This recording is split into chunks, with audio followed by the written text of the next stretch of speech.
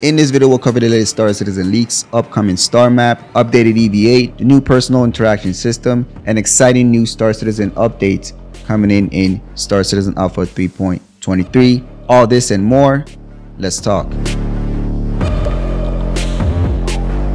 For the leaks this past week, we had actually two patches that dropped. Star Citizen Alpha 3.23. With this one, we found some new pyro assets in the actual patch, as well as some creatures and some star map assets already found in the 3.23 patch itself that went into Evo Kadi. I actually have a video for this one down below. You can check it out after this video. In addition to this, they also did another patch that also hit Evo Kadi, which was the 3.22.1 patch, which was a playtest for the upcoming Idris mission. I think it's going to be a dynamic event, but this one was actually pretty special, where they had Evo Kadi versus the actual devs, where they need to take over the Idris and see who wins. Very excited stuff. Alright, so let's move on to the next one in this week's Inside Star Citizen. The episode was called Extravehicular Particular, where they introduced two major features. The very first one being the upcoming EVA update for Star Citizen Alpha 3.23, and then following that is going to be the personal interaction system, which we'll cover after this one. So in regards to EVA, the existing EVA system had limitations. This includes issues with control, orientation, and movement in confined spaces. I think we all can attest to this. The current state of EVA is not for the faint of hearts. The new EVA system features a more controllable and smoother experience. The player's avatar will assume a prone position, making it more versatile and aesthetically pleasing. I can imagine doing some really cool cinematic gameplay sessions with the crew with this update. I can't wait. So now the changes with this one is camera movement and reduced silhouette when traversing tight spaces. The system allows the players to look around without changing their body's orientation and providing a more natural and responsive feel. Transitions in and out of EVA has been streamlined as well, eliminating previous issues such as face planting. The introduction of EVA fuel and momentum adds realism. The upcoming feature like zero-G traversal and push-pull mechanics are teased for future updates, so not for 3.23 but in a later patch further down the line. But even more exciting, they spoke about the personal interaction system. The existing interaction system is known as the personal inner thought, and as we all know, it faces challenges such as dragging the cursor to select interactions, making it less intuitive. We all know this. Sometimes we can't even interact with what we want to because something else is in the way.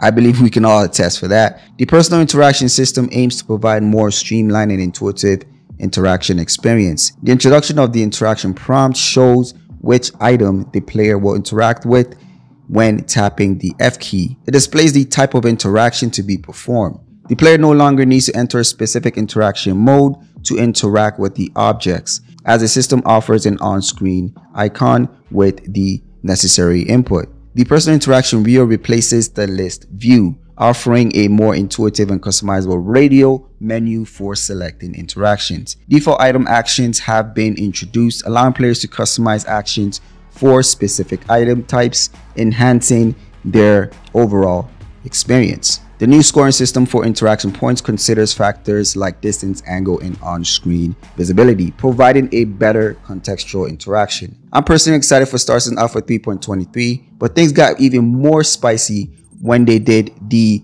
Star Citizen Live episode on Friday. For this one, they spoke all about the Star Citizen Alpha 3.22 patch coming this March. The first thing they spoke about was the EVA locomotion improvements, which we already covered in the previous segment of this video. The zero-G push-pull feature was also discussed. It's a future feature, zero-G push-pull, and is introducing a means of movement in gravity without the need of fuel. This mechanic will address issues such as running out of fuel or even reasons to preserve fuel. They then spoke on the default item actions and AR layers. It allows players to interact with the objects using specific hotkeys, enhancing the overall experience. This is also covered in the previous segment in this video. And one of the biggest ones, if not the biggest one for this patch, is going to be the upcoming star map. What they mentioned was they're finally going to be adding the star map in Star Citizen Alpha 3.23. One of the features that they mentioned was going to be in it is the search mechanic, where you can actually search the location you want by typing it in,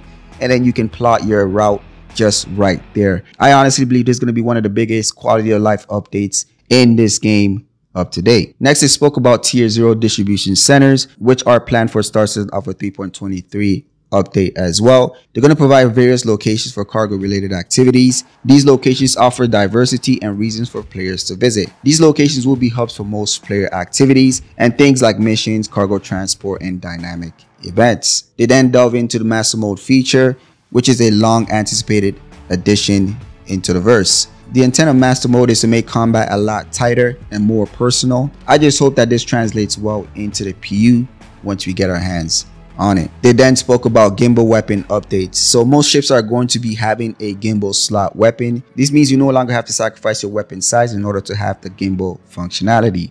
But of course, there are going to be some ships that will not have this functionality, like the Ares, Ion, and Inferno, because they have bespoke fixed weapons. They then went into combat visor, combat lens, and 3D AR minimaps as well. These are planned for 3.23.